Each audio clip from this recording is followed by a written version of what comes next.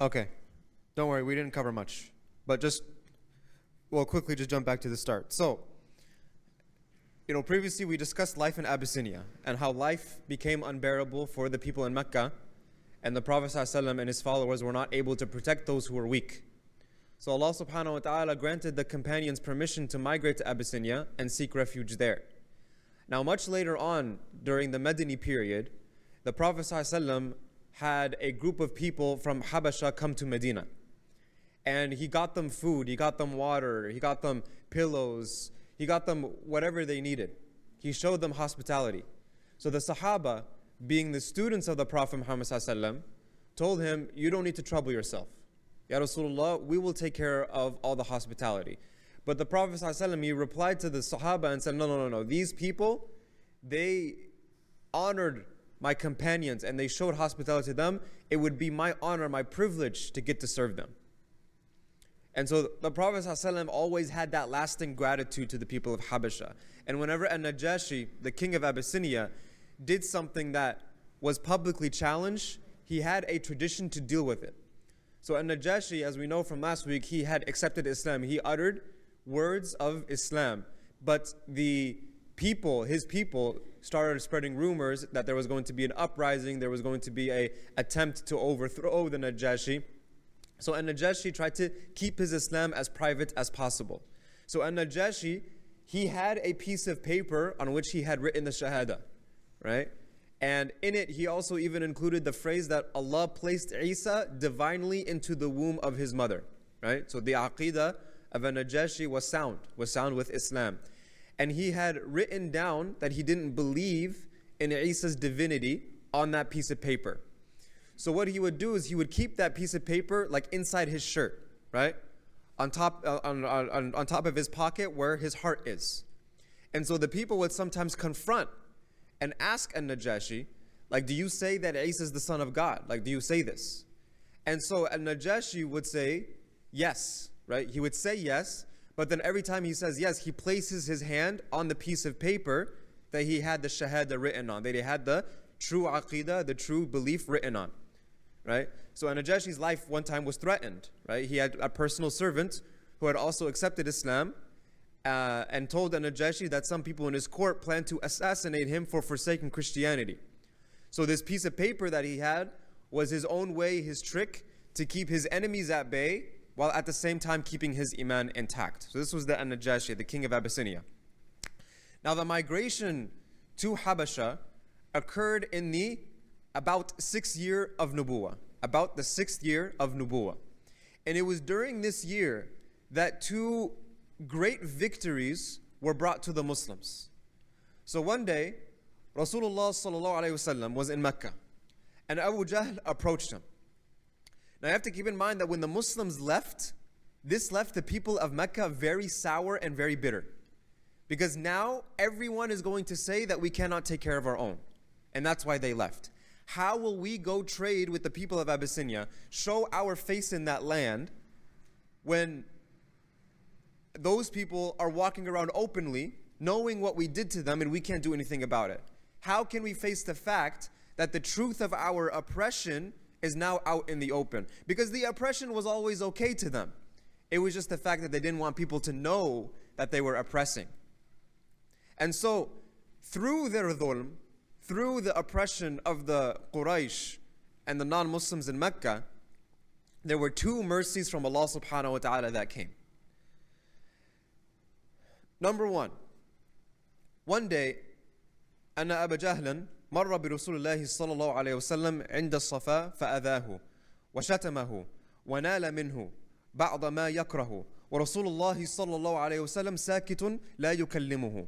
So one day Abu Jahl approached the Prophet Muhammad ﷺ and was very abusive to him, was insulting him, was being nasty to him, and they were on Mount Safa. They were on Mount Safa. And so Abu Jahl was in one of those I gotta torture a Muslim moods. Okay? And so he started to insult the Prophet ﷺ. He got even more aggressive than he had ever been before. And so Abu Jahl kept getting more vile, more disrespectful to the Prophet ﷺ, to the point that he created a huge scene And other people were telling Abu Jahl, other non-Muslims were telling Abu Jahl, knock it off already. And so of course Abu Jahl wouldn't listen. He continued to insult the Prophet ﷺ. And what did the Prophet ﷺ do? He just walked away from the situation and he remained silent. And even while he was trying to walk away from the situation, Abu Jahl would follow him around and continue to insult him. And so there was a servant who was a servant of someone by the name of Abdullah ibn Jud'an. Right? And this was a woman servant of Abdullah ibn Jud'an who witnessed this abuse. And Allah subhanahu wa ta'ala in the Quran, He says, وَإِذَا خَاطَبَهُمُ الْجَاهِلُونَ قَالُوا سَلَامًا. Right? Whenever foolish people try to, improperly say things to you, right? Then only respond to them with peace, right? So when people became abusive with the Prophet ﷺ, just for trying to do the right thing, he did not waste his time with them. Many mufassirun say that this verse directly, وَإِذَا خَاطَبَهُمُ الْجَاهِلُونَ, it was actually referring specifically to Abu Jahl and his instigating. Right? So the Prophet Muhammad ﷺ, you have to remember that his mission was his mission. Right? He lived in a universe where he did what he did because he wants to please Allah subhanahu wa ta'ala.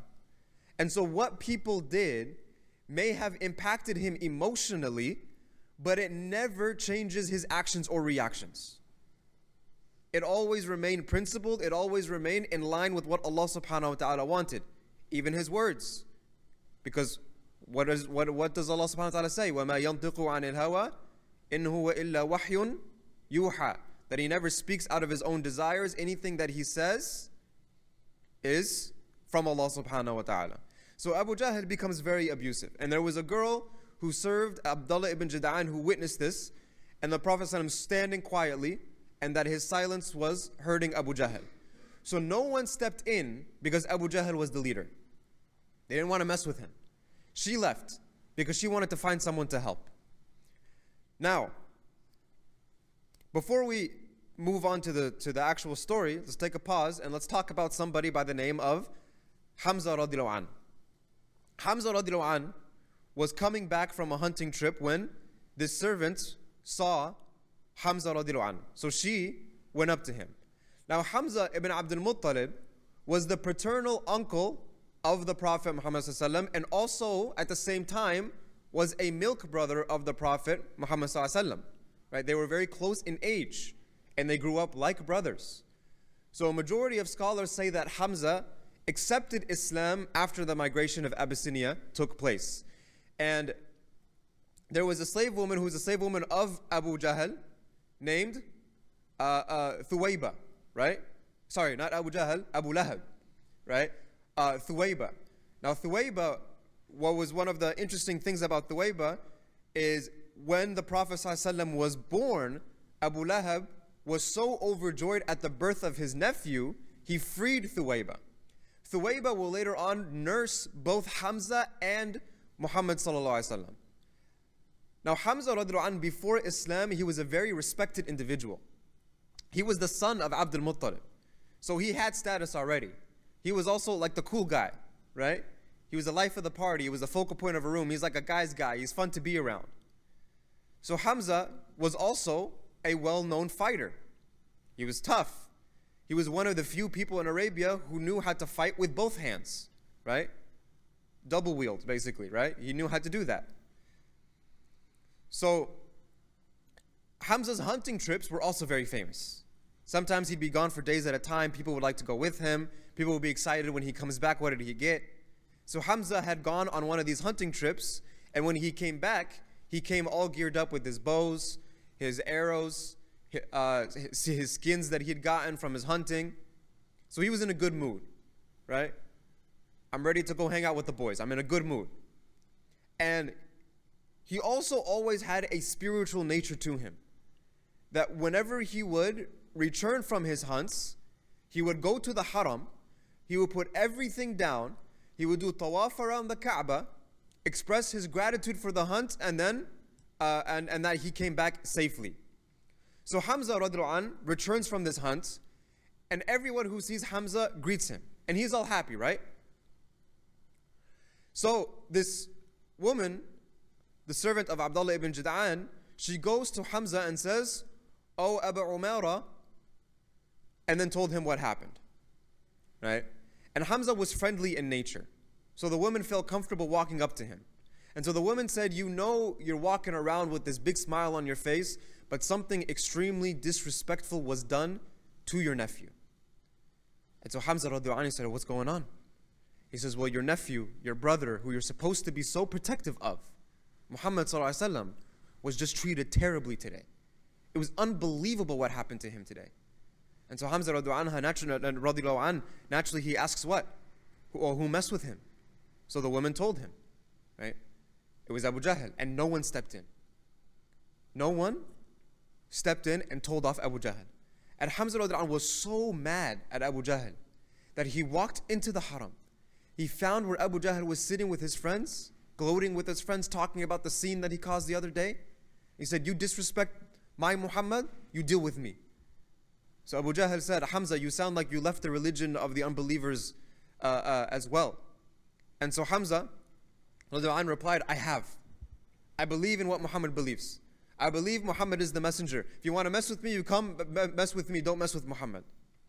And so then Hamza radiallahu anh, he says, "أتشتم ابن أخي وأنا على دينه أقول ما يقول فرد علي ذلك إن استطعت." فقام رجال من بني مخزوم إلى حمزة لينصروا أبا جهل فقال لهم أبو جهل دعوا أبا عمارة فإني والله قد سببت ابن أخيه سبا قبيحا. So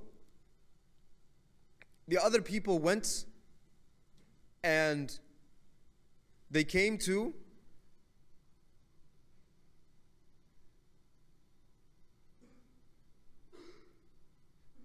So after saying this statement, right, Hamza radiallahu anh, he walks into the Kaaba, he finds Abu Jahl, and he confronts him, and Abu Jahl, or Hamza radiallahu anh, he raises his bow, and he smacks Abu Jahl on his face, right, to the point where he actually starts bleeding pretty heavily. And so when that happened, other people that were around Abu Jahl start to approach Hamza with their fists raised. And Hamza gets into warrior mode, right? He gets into warrior mode. And so Abu Jahl, Jazakallah khair, Allah yabarak feek. فيش مشكلة والله. May Allah subhanahu wa ta'ala. May Allah subhanahu wa ta'ala give Abdul Qadir Jannat al-Firdaus. May He give him may he be quenched with the Kawthar, his thirst be quenched with the Kawthar on the Day of Judgment. Allahumma ameen.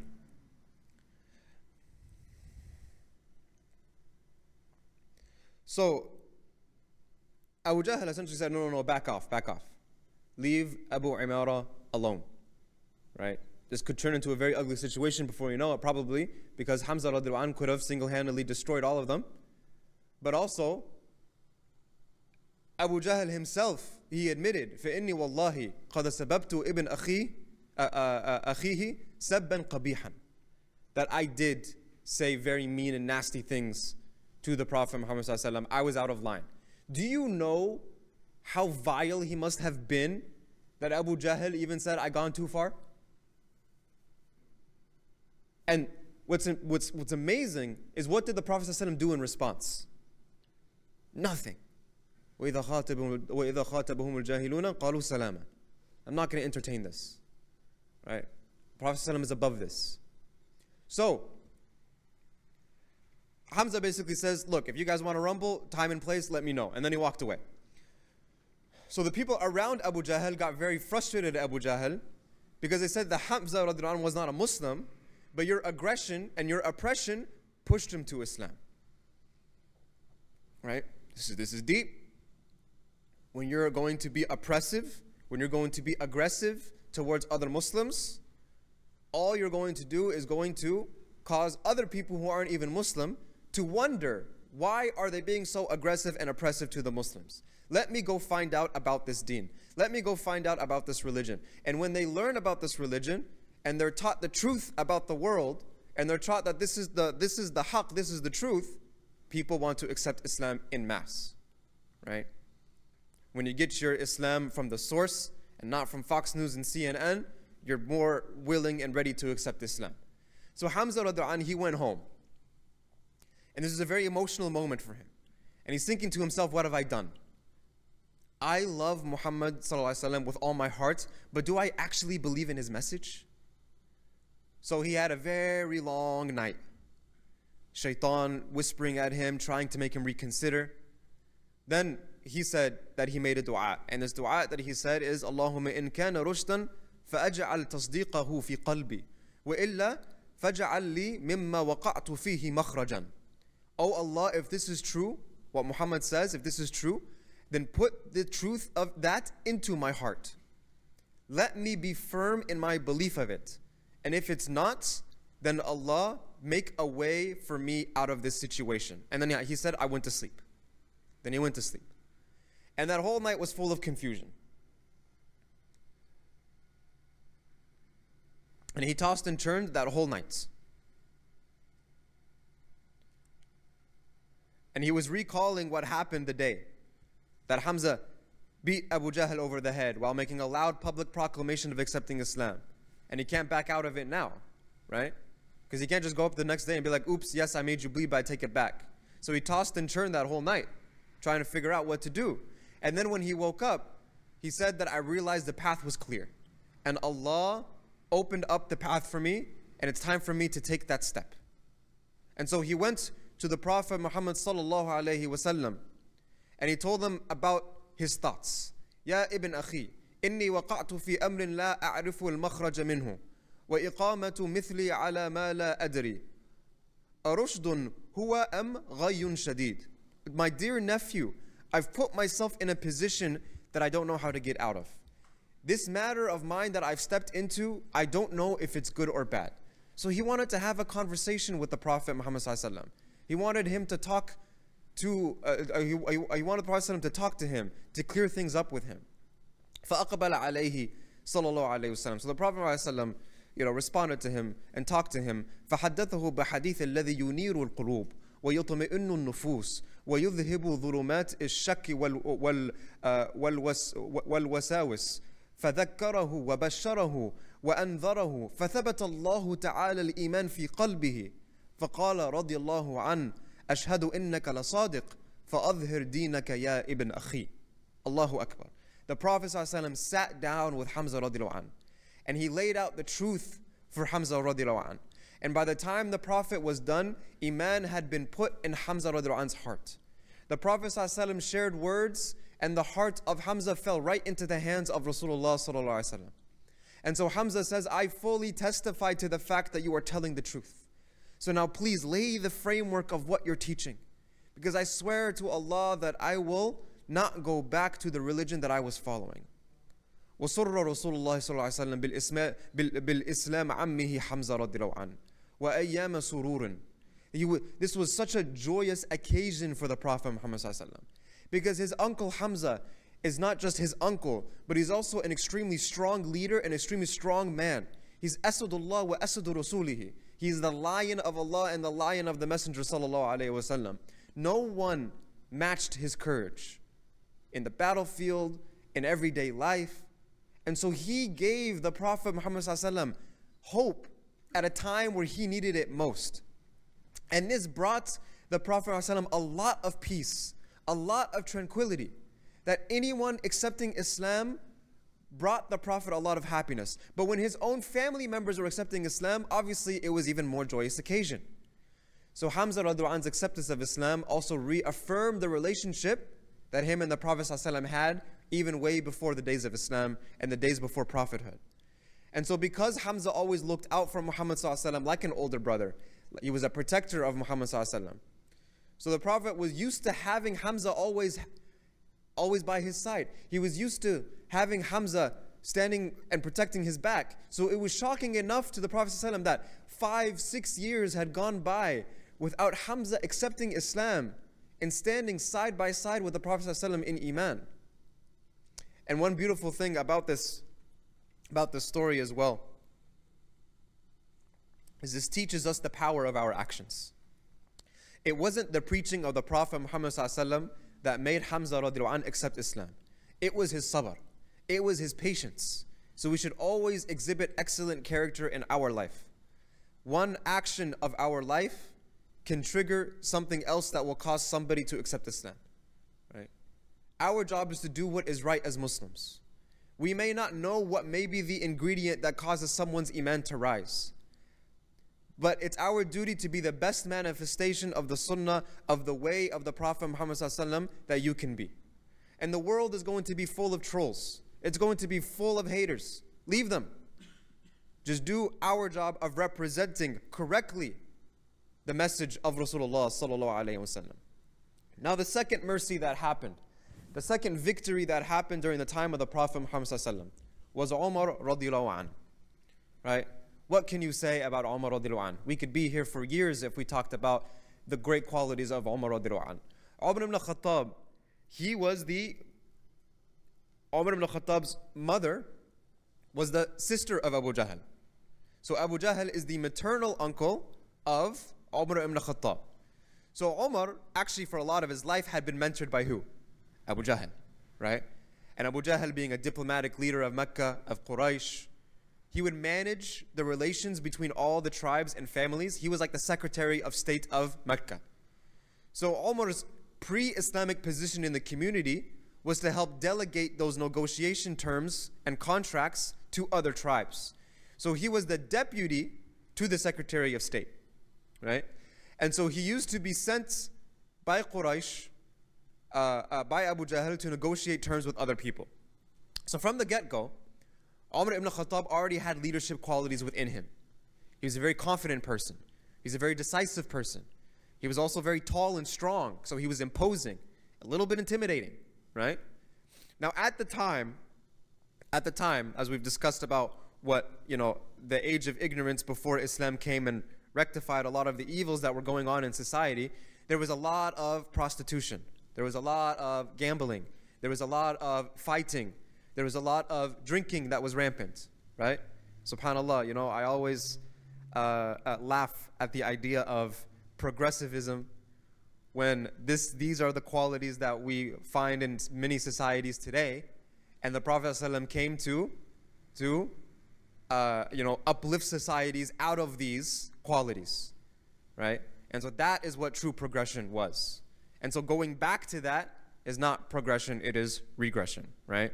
So subhanAllah. But anyways, Umar was the representative of Quraysh. But pre-Islam, he was also a little bit of a loose cannon. Okay? He would take part in some of those activities. So for Abu Jahl and other leaders of Quraysh, they didn't like this because they didn't want it to be representative of Quraysh. And without his iman, there was nothing to contain Umar's social gifts properly. So he was a bit of a troublemaker. So the leaders of Quraysh were not sure whether Umar was reliable, but Umar was so gifted and talented at what he did that when it came time to negotiate terms for another tribe, he'd sober up, he'd go in, he'd take care of business, problem solved, and then I'll be partying until you need me again. Right? This is like Dennis Rodman, basically, right? This guy. If you get that pre-Islam, all right? Post-Islam, obviously Umar ibn Khattab is one of the greatest men to ever walk this earth. And so Umar ibn Khattab had close brushes with Islam consistently, even before his occasion on which he accepted Islam. And he had built up a lot of pride and ego because of the status that he had, right? He had a bit of a rowdy lifestyle. And one time, Umar was out all night, and he was drinking. And he later walked into a temple that was for worshiping idols. And he laid down and passed out. Now, normally, most people would get upset. You can't just get drunk and then pass out at a temple. But this was Umar, radiallahu anhu. So he was like, I'm not, nobody's going to touch him. People aren't going to stay, right? People aren't going to say, get lost to Umar, radiallahu anhu.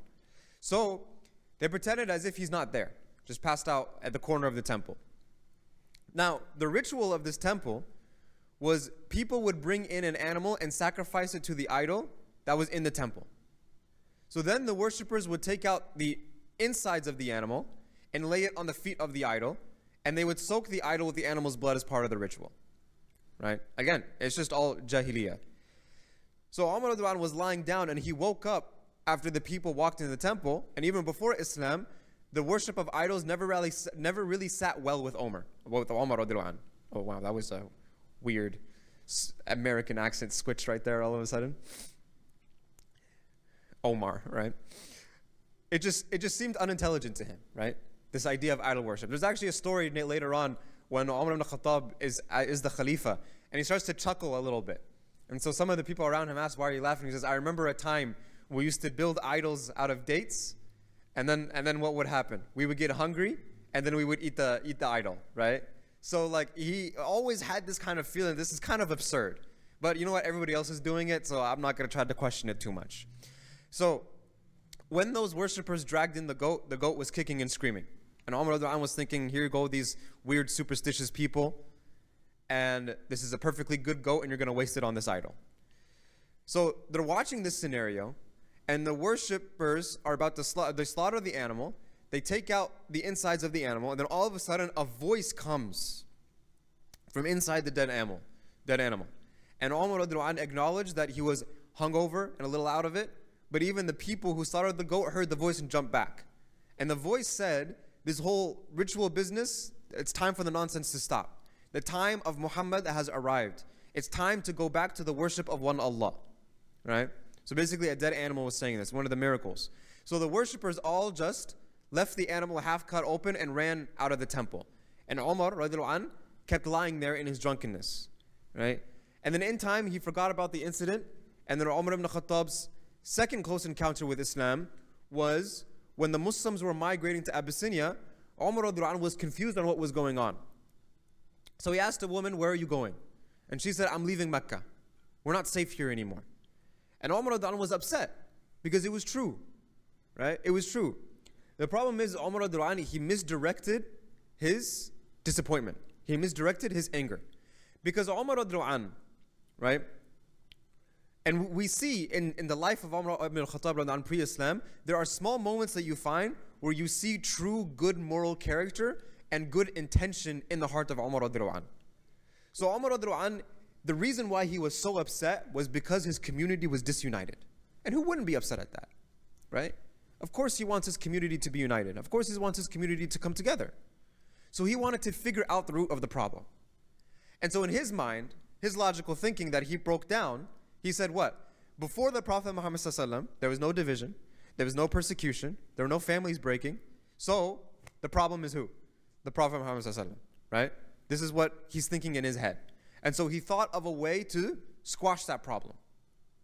One night, as narrated by Imam Ahmad in his Musnad, Umar radiallahu anh could not sleep because he was so frustrated, and he wanted to find the Prophet Muhammad ﷺ and challenge him. So he went into the streets looking for Rasulullah ﷺ and passed the Kaaba, and there was the Prophet ﷺ right there, and he was doing what he was doing most nights, which is what? He was praying his salah. And Umar radiallahu anh came close, and it was the first time Umar radiallahu anh heard the Quran directly. And the Prophet ﷺ would stand in a way where he not only prayed towards Baytullah, the Kaaba, but also toward Bayt al-Maqdis, Masjid al-Aqsa. Because at this time, where was the Qibla? Masjid al-Aqsa, right? And it will change to the Kaaba during the Madani period. And so, this was the Prophet ﷺ's way of offering the Salah. He would try to combine both Qiblas, right, together. So Umar radiallahu anh, he sees the Prophet Muhammad ﷺ and he thinks to himself, let me just go see what the fuss is all about. What's all the hoopla about? What's he got to say? Let's hear him out. Let me just go listen to what this person has to say, right? I mentioned this before and I'll mention it again. Many of the early enemies of Islam, they tried to kill, they tried to torture, they tried to silence, they tried to imprison. But one thing they just wouldn't do is listen. And look at what happens when you listen. And it was at that moment that the Prophet Muhammad ﷺ, in his beautiful, sincere voice, reciting the Quran, and may Allah subhanahu wa ta'ala give us the pleasure of hearing the Prophet ﷺ recite the Quran. He starts reciting Surah Al-Haqqa. Al-Haqqa. Mal-Haqqa. Wa ma adraka mal-Haqqa. The hour. What is the inevitable hour? And what will make you realize what the inevitable hour is? Talking about the Day of Judgment. كَذَّبَتْ ثَمُودُ وَعَادٌ بِالْقَارِعَةِ.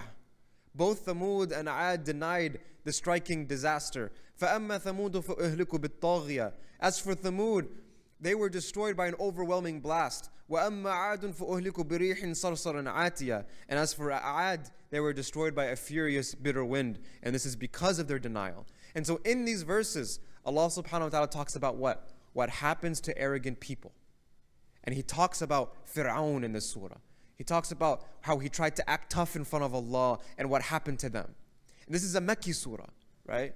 And a Mekki surah is a surah that was revealed before migration, right? Not necessarily just in Mecca, because there are technically, Madani surahs that were revealed after Fath Mecca, in Mecca, but they were still referred to as Madani surahs. So a Mekki surah is actually not just, it was revealed in Mecca, but it's also a surah that was revealed before migration, right? And these surahs, they have a lot more rhythm and flow. So not only is the words powerful, but the flow was hitting hard. So if you look at a Mekki surah, they have that rhythm and flow.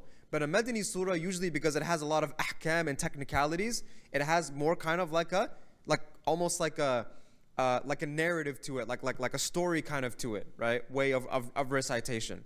And both are beautiful, right? Both are equally as beautiful. So Umar radiallahu anh, his heart was shaking at this. Because then Rasulullah sallallahu alaihi wasallam starts talking about something that's going to happen on the Day of Judgment. فَأَمَّا مَنْ أُوتِيَ كِتَابَهُ بِيَمِينِهِ فَيَقُولُ هَاؤُمُ اقْرَءُوا كِتَابِيَهْ That those who will be given their record in their right hand, meaning that their book of deeds will be given to their right hand, which means that their book of deeds is filled with good, right? It's filled with good. They will cry and happily, and they will basically go running around trying to basically show everyone, read my record, right? You know when you get that graduation diploma and you're super excited, so everybody holds it up, they throw their caps in the air, right? Everybody's super excited. So he's super excited, the people that get their books in their right hand. إِنِّي ظَنَنْتُ أَنِّي مُلَاقٍ حِسَابِي I knew this day would come. I knew this day would come. فَهُوَ فِي عِيشَةٍ رَاضِيَةٍ Those people will be in a life full of bliss. فِي جَنَّةٍ عَالِيَةٍ In an elevated garden. قُطُوفُهَا دَانِيَةٍ Where the fruits will hang within reach. كُلُوا وَاشْرَبُوا هَنِيئًا بِمَا أَسْرَفْتُمْ فِي الْأَيَّامِ الْخَالِيَةِ And they will be told, eat and drink joyfully for what you did in the days that had previously gone by. But then there is a second side to all this. وَأَمَّا مَنْ أُوتِيَ كِتَابَهُ بِشِمَالِهِ فَيَنْقُولُ يَا لَيْتَنِي لَمْ أُوتَ كِتَابِيَهْ And as for those that have been given the record in their left hand, they will cry bitterly, I wish I had not been given my record. وَلَمْ أَدْرِ مَا حِسَابِيَهْ Or know anything about my reckoning. يَا لَيْتَهَا كَانَتِ الْقَاضِيَةِ I wish death was truly the end. مَا أَغْنَى عَنِّي مَالِيَهْ My wealth is not going to benefit me today, has not benefited me. هَلَكَ عَنِّي سُلْطَانِيَهْ My authority has been completely stripped away from me. And خُذُوهُ فَغُلُّوا So it will be said, seize them and shackle them. These are the people that were arrogant. These are the people that disobeyed Allah subhanahu wa ta'ala. These are the people that worship their own desires over the oneness of Allah subhanahu wa ta'ala. ثُمَّ الْجَحِيمَ صَلُّوا And burn them in the hellfire. ثُمَّ فِي سِلْسِلَةٍ ذَرْعُهَا سَبْعُونَ ذِرَاعًا فَاسْلُكُوهُ And then tie them up with chains 70 arms long. إِنَّهُ كَانَ لَا يُؤْمِنُ بِاللَّهِ الْعَظِيمِ For they never had faith in Allah, who is the greatest. وَلَا يُحُضُّ عَلَى طَعَامِ الْمِسْكِينِ Nor encourage the feeding of the poor. فَلَيْسَ لَهُ الْيَوْمَ هَاهُنَا حَمِيمٌ So this day they will have no close friend here. وَلَا طَعَامٌ إِلَّا مِنْ غِسْلِينَ Nor any food except ghislin, which is like this burning, oozing pus. لا يأكله إلا الخاطئون Which none will eat except the evildoers. And so at this point, Umar radiallahu anh says, I was completely gripped. It had this powerful grip on me, but at the same time, the stubbornness was still there. And so I thought to myself, listen man, don't get too caught up on this guy. Muhammad sallallahu alaihi wasallam is just a really, really talented poet. And then the verse was recited. وَمَا هُوَ بِقَوْلِ شَاعِرٍ قَلِيلًا مَا تُؤْمِنُونَ This is not the words of a poet as you claim, yet you hardly have any faith. And Umar al-Khattab is now stunned. Because he didn't say this out loud, he's thinking this in his head. And again, this is being narrated directly by Umar al-Khattab himself, not a secondary source. وَلَا بِقَوْلِ كَاهٍ قَلِيلًا مَا تَذَكَّرُونَ And so he's thinking to himself, this person knows what I'm thinking. He must be a fortune teller. He must be a sorcerer.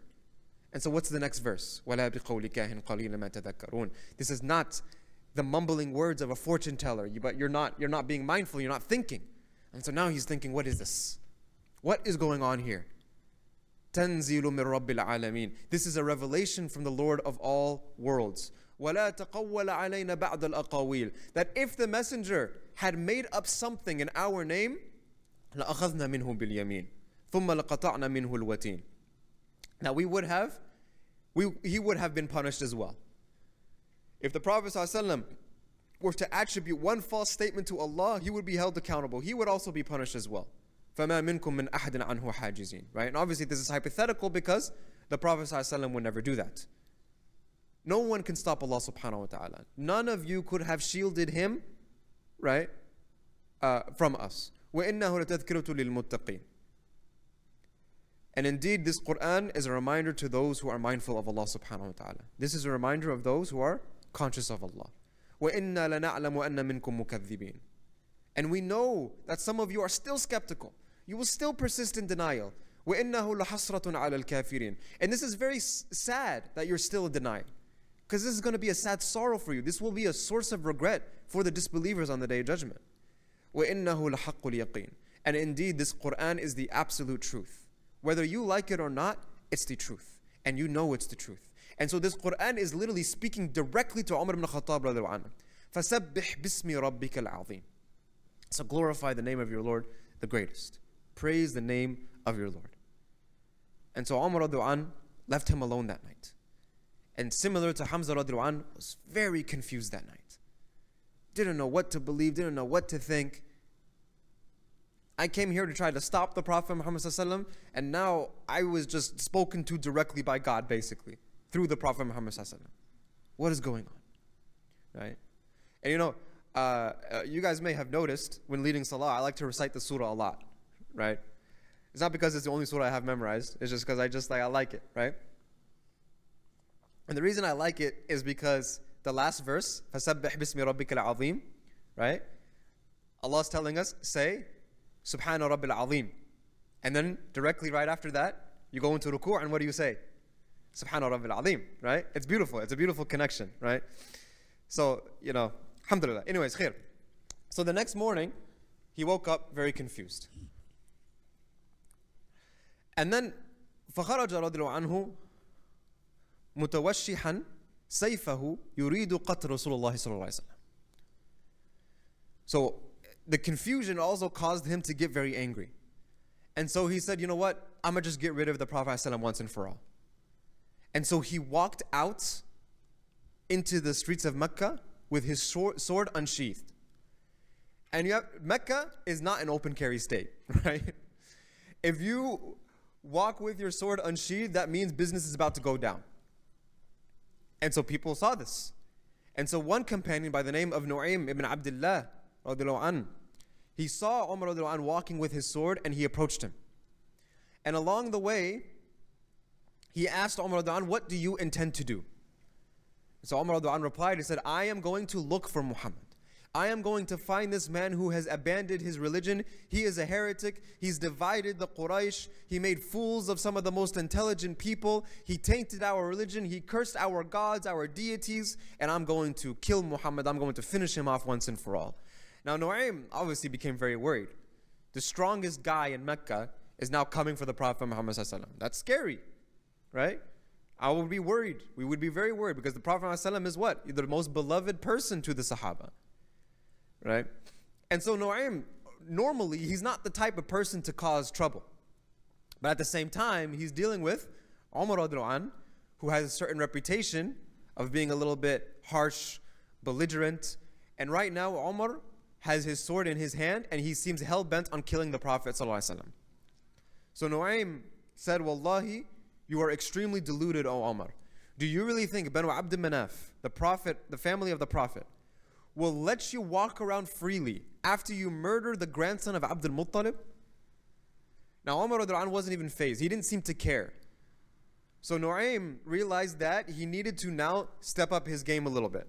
He's desperate to save the life of the Prophet Muhammad sallallahu alaihi wasallam. So he said, instead of going to kill the Prophet Muhammad sallallahu alaihi wasallam, why don't you fix your problems at home first? Keep your family, your own family in line. You're out here to fix other people who are out of line, but your family needs to be in line first. And so Umar ibn Khattab was stopped in his tracks. What are you talking about? Right? What do you mean, gotta get my family in line? And so Nu'aym replies, your brother-in-law, Sa'id ibn Zayd, and his wife, who is your sister, Fatima bint Khattab, and your brother-in-law is also your cousin, have both accepted Islam. Both of them follow Muhammad sallallahu alaihi wasallam. So you want to deal with someone, deal with your own family. Now, what does Umar radiallahu anhu do? He goes to the house of his sister, where Sa'id and Fatima radiallahu anhuma were being taught the Quran by a companion by the name of Khabbab ibn al-Arat. You guys remember Khabbab ibn al-Arat? Right, we talked about him extensively. Young man, young companion, was tortured very severely to the point that his back, like the hot coal, had to lay down on hot coal, and his back was basically completely fried off. And so actually Umar ibn Khattab is very funny. Umar ibn Khattab later on is going to be, when he sees Khabbab ibn al-Arat, he says that Khabbab ibn al-Arat, I love having Khabbab ibn al-Arat around because he reminds me of what true sacrifice is. He reminds me to keep going. He reminds me to stay motivated.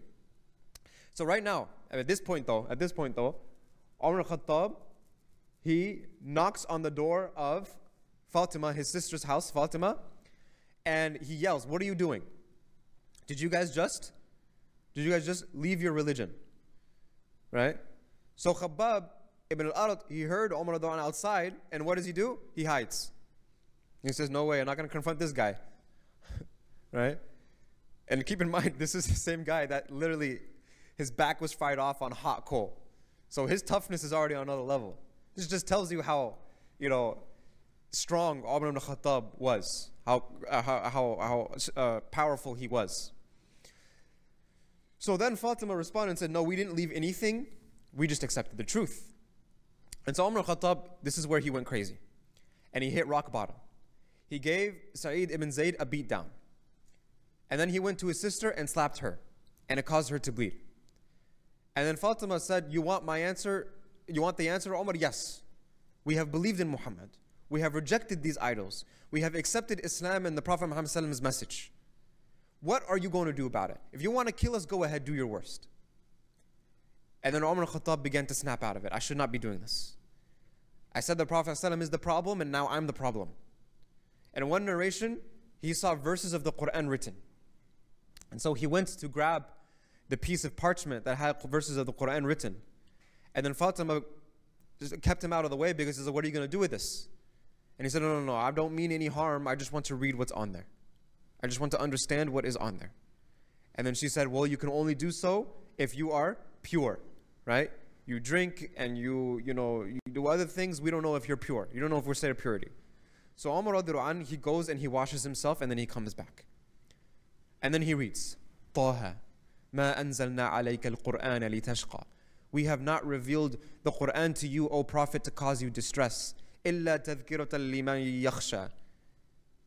But as a reminder to those in awe of Allah. تنزيلا ممن خلق الأرض والسماوات العلى. It is a revelation from the one who created the earth and the high heavens. الرحمن على العرش استوى. The most compassionate who is established on the throne. And then it talks a little bit about a conversation between Allah subhanahu wa ta'ala and Musa alayhi salam. And then he reads up until the 14th verse where Allah subhanahu wa ta'ala says, إِنَّنِي أَنَا اللَّهُ لَا إِلَهَ إِلَّا أَنَا فَأْبُدْنِي وَأَقِمِ الصَّلَاةَ لِذِكْرِي. I truly am Allah. There is no God worthy of worship except me. So worship me alone and establish prayer for my remembrance. Now what's beautiful about this verse specifically is Allah subhanahu wa ta'ala, He refers to Himself three times in the single ayah, right? Innani ana Allah. The ni is an attached pronoun. Ana is an independent pronoun, which means it has more powerful emphasis than an attached pronoun. And Allah is the name itself of the pronoun, which is more powerful than any independent pronoun. And so this shows that the this is, the Mufassirun said, this shows the progression of Musa alayhi salam's iman. That when he first got revelation from Allah subhanahu wa ta'ala that he is a prophet, and when he was in prophethood, he had a lot of confusion. He even had a lot of worries. Confronting Fir'aun, the staff turning into a snake, all these different things. And so Allah subhanahu wa ta'ala put him through a series of trials and tests that he will come the other side victorious, so that by the end of it, when the most important test comes, Musa alayhi salam will be confident. So when he takes the people of Bani Israel and splits the Red Sea and takes them through it, Musa alayhi salam no longer has any fear, no longer has any confusion. He is 100% confident in the victory of Allah subhanahu wa ta'ala. So, إِنَّنِي أَنَا اللَّهُ لَا إِلَهَ إِلَّا أَنَا فَأْبُدَنِي وَأَقِمِ الصَّلَاةَ لِذِكْرِي. Right? And so Umar radiallahu anh, after reading the 14th verse of Surah Al-Taha, he begins to cry. It had a major impact on Umar radiallahu anh. And so he says, take me to Rasulullah sallallahu alaihi wasallam. Now Fatima radiallahu anh was still very wary of Umar. A few minutes ago, you just beat me and my husband. Now you want me to take you to Prophet sallallahu alaihi wasallam? What do you intend to do? And Umar radiallahu anh said, Wallahi, I mean him no harm. I just want to accept Islam. And so once that was said, Khabbab ibn al-Arat comes out of his hiding place, right? And at this point he says, congratulations, Ya Umar. Last night I was sitting with the Prophet, and the Prophet made dua that Allah subhanahu wa ta'ala aid the progression of Islam through the conversion of either Abu Jahl or Umar ibn Khattab. And it seems that the Prophet's dua was accepted for you, Ya Umar. Subhanallah. So now Umar, sheathed his sword, right? But it's still, concerning that he even had the weapon on him. And they all set out to reach Dar al-Arqam. And Umar radiallahu anhu, he knocks on the door, and there's quite few Sahaba inside at the time. So they probably just finished a prayer, a halaqah, and one of the Sahaba peeked through the door and saw that it was Umar radiallahu anh standing outside, which was trouble enough, right? And so the companions peek and they see him with a sword, and they're like, uh-oh. Now Hamza radiallahu anh is in this gathering, and he is Asadullah, so he's a tough guy too. So and this was 3 days of him accepting Islam. And so in those 3 days, he did not leave the house of Arqam. And he just camped out there, morning and evening, doing i'tikaf with the Prophet for 3 days. Now by this time, Hamza is fully empowered in his iman. So he stands up. He says, oh Rasulullah, let him in. If Umar comes with khair, then we will receive him with khair. But if he comes with intentions of harm, let him come in. He's not the only one that's got a sword.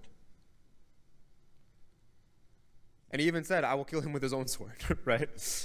So Hamza was also very tough and brave too. And so Hamza said, open it. He can't bully us.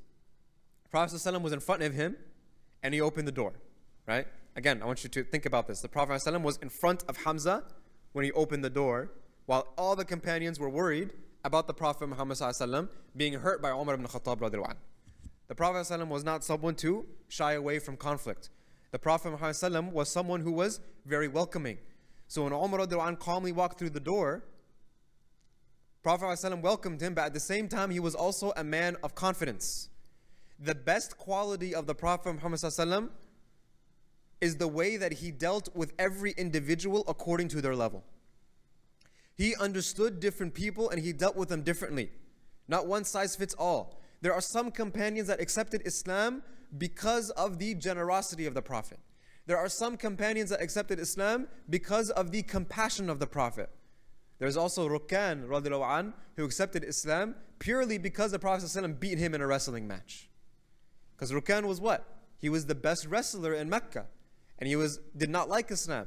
So the Prophet ﷺ challenged him to a wrestling match and said, if I win, you accept Islam. And he won. Prophet ﷺ won. Didn't just win, he destroyed him. And this guy, Rukkan, was undefeated.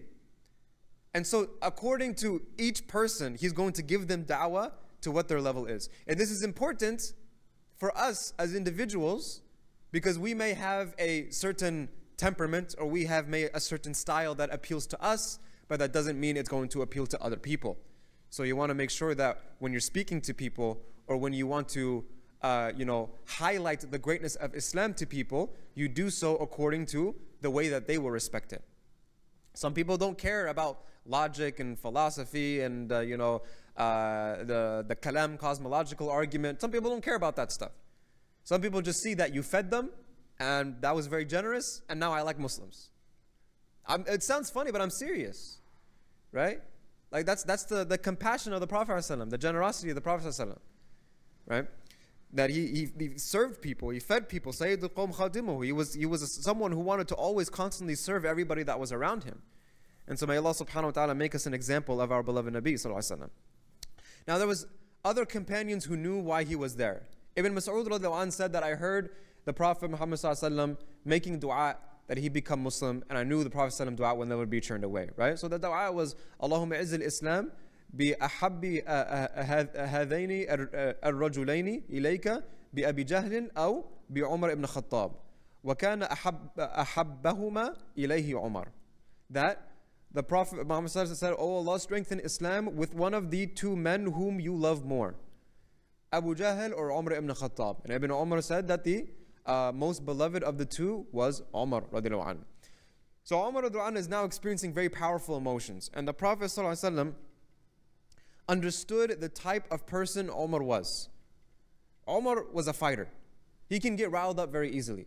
So the Prophet stepped up to Umar and he got in Umar's face. He grabbed Umar radiallahu anh and said, "What do you want, Umar? What are you here for?" And then Umar ibn Khattab, he said,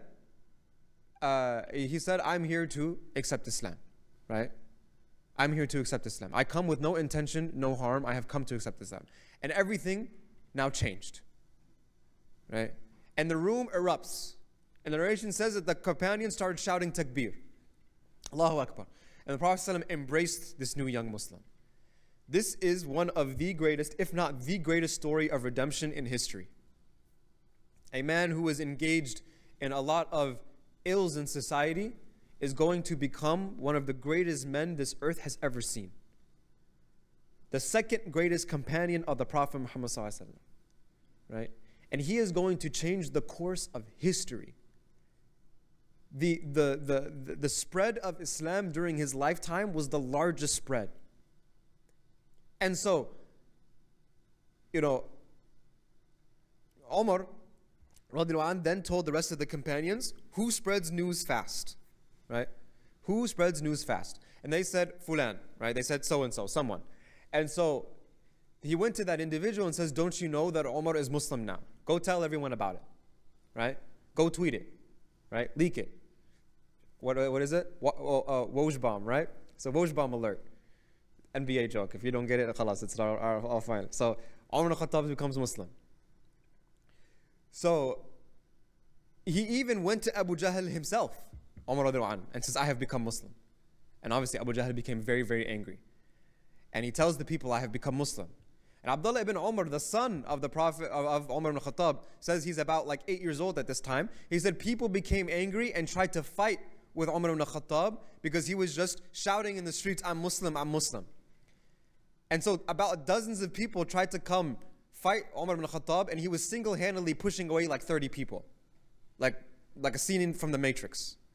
And so Umar radiallahu anh, he left the religion of their forefathers, so they tried to come and attack him. And then there was an old wise man that came and said, what are you guys doing? If you guys do this, Banu Adi, the tribe of Umar al-Khattab, will start a war. And Abdullah ibn Umar later, he asked who that man was, and he said that man was As ibn Wa'il, the father of Amr ibn As. So now there is a new chapter, right? There is a new chapter in the life of the Muslims, and the Sahaba had the confidence that they never had before. And so one day, Umar ibn Khattab told the Prophet Muhammad ﷺ, we need a public demonstration. We have two guys to make a public impression. We have Umar ibn Khattab and Hamza radiallahu anh. We have both of them now, right? Or sorry, Umar's narrating this, right? So we have me and Hamza radiallahu anh, of both of us now. And so the Prophet ﷺ agreed and said, let's do it. So Hamza and Umar ibn Khattab marched together from Dar al-Arqam into Baytullah, and Umar walked in first and he made his intentions known. Everyone, I'm going to pray here right now. Then other Muslims lined up in between Umar and Hamza, and then the Prophet Muhammad ﷺ was placed in the front and led them all in prayer. And this was the last time the Muslims were able to congregate in prayer in public at the Haram, right? Sorry, what did I say? No, this is the first time the Muslims were able to congregate in the Haram. There are incidences where individuals did it, but as a congregation, this is the first time, right? And so from this lesson, we learn something interesting here, right? So first of all, Abdullah ibn Mas'ud narrated that we are not able to pray near the Kaaba until Umar accepted Islam. And when he did, he literally fought off the Quraysh at the Kaaba. Then he prayed at the Kaaba, and we were able to pray with him. But the lesson of this story, the moral of this story, is sometimes it's good to be soft, sometimes it's good to be firm. And this is why the Prophet Muhammad was perfect, right? Because he was able to figure out what required firmness and what required softness, and when he needed to be firm and when he needed to be soft. And so the kuffar of Quraysh were very much annoyed by this. They were not able to carry out their aggression like they had planned. Being violent to the Muslims now means that you are also going up against Hamza and Umar radiallahu an. Final story and we will conclude. I promise it won't take more than 5 minutes, inshallah. So the conversion of Umar was a victory of Islam, right? And so he was also one of the few people who, instead of slipping away during the night, during the migration to Medina, which we'll get to way down later on, he publicly migrated. And he said, I'm leaving Mecca. If anyone has a problem with that, meet me outside. And if you meet me outside, your wife will be a widow and your mother will be childless, right? So think about it. So his rulership over the Muslims during his khilafah was also a mercy, because so much grew under his khilafah, and so many Muslims that are Muslims here today, that are Muslims today, is because of the khilafah of Umar radiallahu an. Now, Abdullah bint Abu Hafna, who was the mother of Abdullah ibn Amir ibn Rabi'ah, she was an early convert to Islam. She and her son were among those who migrated from Mecca to Habasha. So she mentions a story which tells us two things. Umar ibn Khattab, even during his so-called wild pre-Islamic days, had good in him. People's social perception of Umar was irrelevant. Only Allah and his perception of Umar ibn Khattab was important. So Abdullah and her husband Amir were packing to go to Habasha. And her husband Amir had gone to take care of a few things. And so Umar saw Abdullah standing outside the home with bags. And he was not a Muslim then. He was still a trouble for Muslims, right? He was still a trouble for Muslims at this time. Umar asked, are you planning to go somewhere? And she replied, Wallahi, we are going to go out of the earth of God, right? Mecca being, the Baytullah, the earth of God. So because you guys have harmed us. You have oppressed us. So yes, I'm going to the land, I'm going to leave the land of Allah. And we will stay there until Allah will make a way for us back. And so Umar then looked at Abdullah and said, may God be with you, right? And he didn't say anything else. And Abdullah narrated that I saw some softness in Umar that I had never seen before. And he turned around and walked away. He seemed sad. He seemed contemplative. That he made lives so terrible for Muslims that they were running away from their own homes. And so her husband Amir comes back, and Abdullah told him the whole story. And Abdullah said, you missed it. And Amir asked Abdullah, are you hopeful that Umar will accept Islam? And she said, yes, I actually am. I saw his face, I saw something touch his heart. Right? And he makes a funny comment. And he says, I know Umar, right? And I know he's not going to accept Islam. The donkey of Khattab, meaning the Umar ibn Khattab's donkey, will accept Islam before the son of Khattab accepts Islam, right? So, it's a funny comment, but it also teaches us what? No one is ever out of the reach of hope. No one is ever out of the reach of salvation. No one is ever out of the reach of redemption. And Umar ibn Khattab is the greatest example of that redemption, of that salvation, of that hope. And in our deen, we always only have optimism. We're not pessimistic people. We're optimistic people. And Allah subhanahu wa ta'ala will always make a way for those who are optimistic. I ask Allah subhanahu wa ta'ala accept. May Allah subhanahu wa ta'ala give us the ability to make amal upon what we learned. رَبَّنَا آتِنَا فِي الدُّنْيَا حَسَنَةً وَفِي الْآخِرَةِ حَسَنَةً وَقِنَا عَذَابَ النَّارِ سبحان ربك رب العزة عما يصفون وسلام على المرسلين والحمد لله رب العالمين. Inshallah, I will take a couple questions, 3 max. inshallah. Anything from the sister side first? Questions? No? Tamam. Brothers, any questions? Yes, Habib. And a lot of the sayings you had in Arabic, like Abu Jahl said Wallahi, and Sayyidina Hamza said Wallahi, or Yeah. Allah, or so. I know they worshipped idols, but did they have a concept of Allah, or was it the same, or did they use the same word, or what was Yeah, so because these are the descendants of Ibrahim alayhi salam, right? These are descendants of Ismail alayhi salam. So they do have a concept of Allah. They believed in Allah. They even believed in Allah as like the main God, right? But they associated partners with him and they made idols and saying that we have to go through idols to reach God, right? They basically found themselves as unworthy to reach God. And so in order to reach God, we have to worship the friends of God instead, right? And so that's what the issue was, right?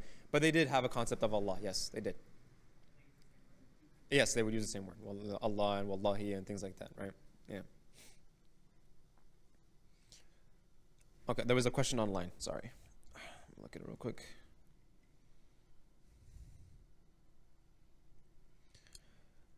Somebody's asking, my question is, what does Allah mean when he says we or us, and why does Allah have masculinity? Jazakumullahu khairan.